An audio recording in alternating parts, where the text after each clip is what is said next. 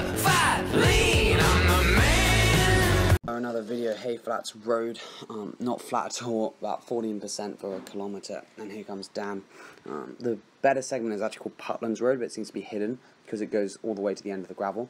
But anyway, so this is on a 200k ride, and Dan's Dan, so he's like, let's do some efforts, and I was like, alright.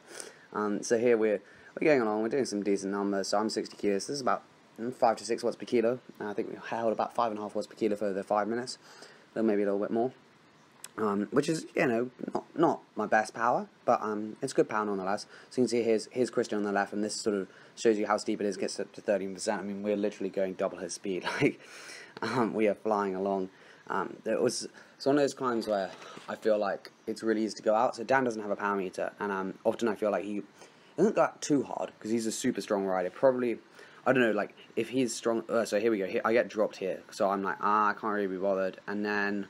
And I'm like, actually, let's have a go. He's not too far ahead, but the thing is, he's not too far ahead in distance because it's so steep. But anyway, I was saying, often Dan, I think, goes out a little harder than he could, but he's still so strong that, like, if I'm like, oh, I might pace this better by not holding the wheel, I think often it's like, actually, it's just I'm getting dropped because the power's too strong. But I think on my best day and Dan's best day were probably about similar, but if Dan's like having a good day and I'm not, then he'll drop me easily, and sort of the other way around, like you saw in the other video in Cherryville where Dan wasn't feeling the best and I dropped him. But it's really good riding with people who can drop you, because it really pushes you, and it's so much better than just being able to drop everyone the whole time, because you sort of get into a bit of complacency. So anyway, we're going up here. Like, the numbers aren't great here, and I was like, oh, I'm not sure if I'm going to catch him, but he's not too far away. I was trying to overlay like the segment comparison thing, but it didn't really work, and like it was just quite a lot of effort, so I just decided to just show this. So he's about 5 to 6 seconds. So on that bit where I dropped the wheel, he gained about 6 to 10 seconds, and then after that he kept on expanding out because I was only really doing a little below 300. So he's good doing a lot more. And you have to bear in mind Dan's like 86 kilos, so he's putting on some outrageous amounts of power. Like when he gets his power meter, which hopefully should be soonish, it will be really exciting to see the numbers. I think people are going to get triggered by it because they'll be like 500 watts for like 5 minutes or whatever. But this climb, I think, is probably one of the steepest climbs.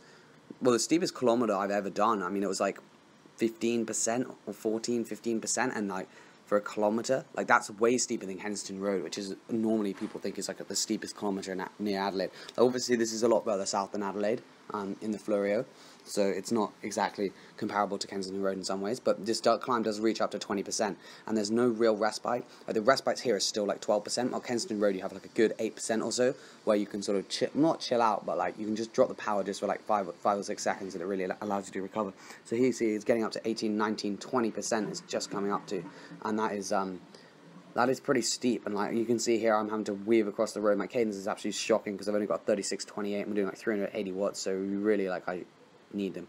Probably a 34, 32, which is what Dan has, in order to spin at like 90 cadence or whatever. But even so, we're still doing like 10 k's an hour at 60 cadence, which is, yeah, not really enough. So definitely need some easier gears. Like it was one of those climbs where I felt like I was gaining on Dan every time he sort of sat down, but then as soon as he got up, he'd sort of accelerate away from me, and I was losing time. But it was quite interesting looking at the time because we pretty much held each other for most of this climb. He didn't really put that much time into me. It's just when I dropped the wheel, and then maybe like the next 30 seconds to a minute where I wasn't really pushing. But here we're getting up to decent power. And I wasn't really sure how long this climb was. Like, you sort of know roughly, like Dan said, it would be about a 5-6 minute effort, but it's quite hard to tell because obviously the previous person who did the KOM, it's not a super popular climb, so you don't really know how strong they are. You also, you know, the wind, like obviously on these climbs the wind isn't as important, it's like a 5%, like Norton's or something, but it's still pretty important on those steep grades. Like you can really feel if it's a headwind because it just like sort of saps your speed, especially when it flattens off because you just don't carry as much momentum. But you can see here it's starting to flatten off, and I'm starting to pick up the speed a bit. The power's going up a bit. I'm not sure how much more power I could produce if I was doing like 80 or 90 cadence compared to the sort of 60 cadence here.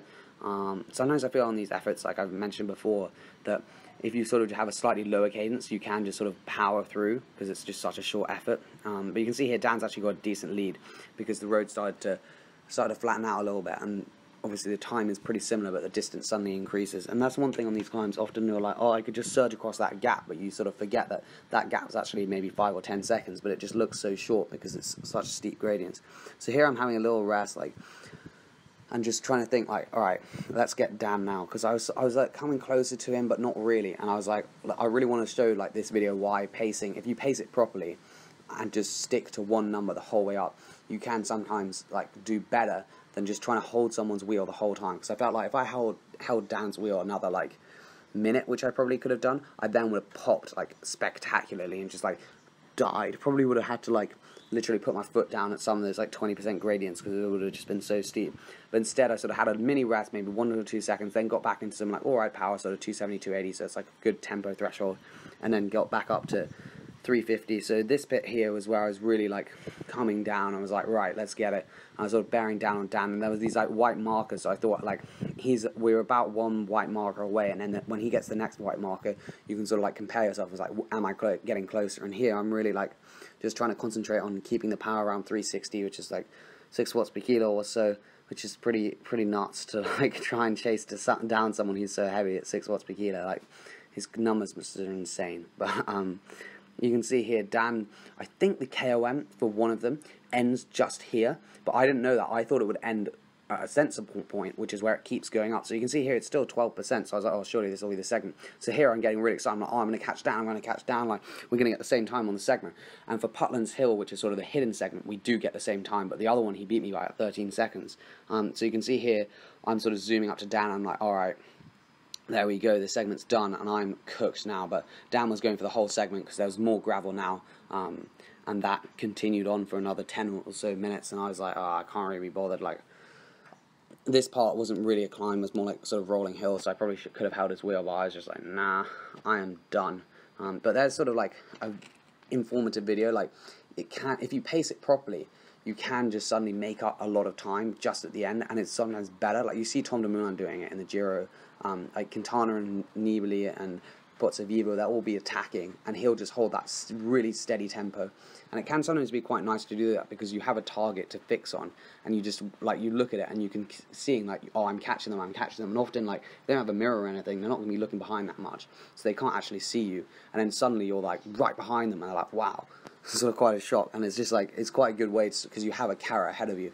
It's a lot, like, when you're just holding someone's wheel sometimes, and then you just pop, like, it's not super efficient way of climbing. It's better just to try and hold like this consistent watts, especially if it's super steep and people are surging and stuff. It's better just to try and hold the power. Obviously on faster climbs, like 5% climbs, you've just got to hold the wheel because of the draft. But yeah, cheers for watching. I'll see you in the next video. Hope you